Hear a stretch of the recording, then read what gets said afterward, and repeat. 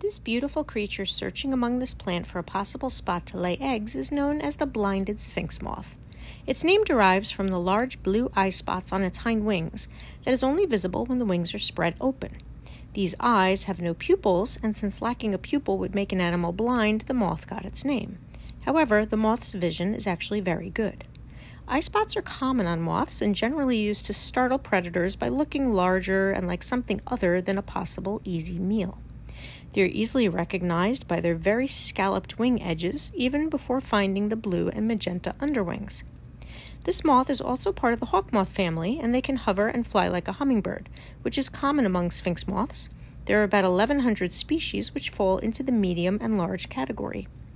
This moth comes from a green hornworm-type caterpillar, which eats the leaves of many deciduous trees, including willow, birch, poplar, and cherry.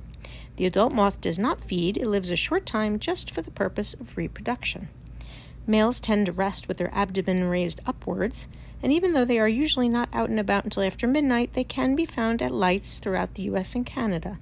And if you are gentle with them, they can be quite easy to handle and hold. Overall, a nice moth to have a visit with.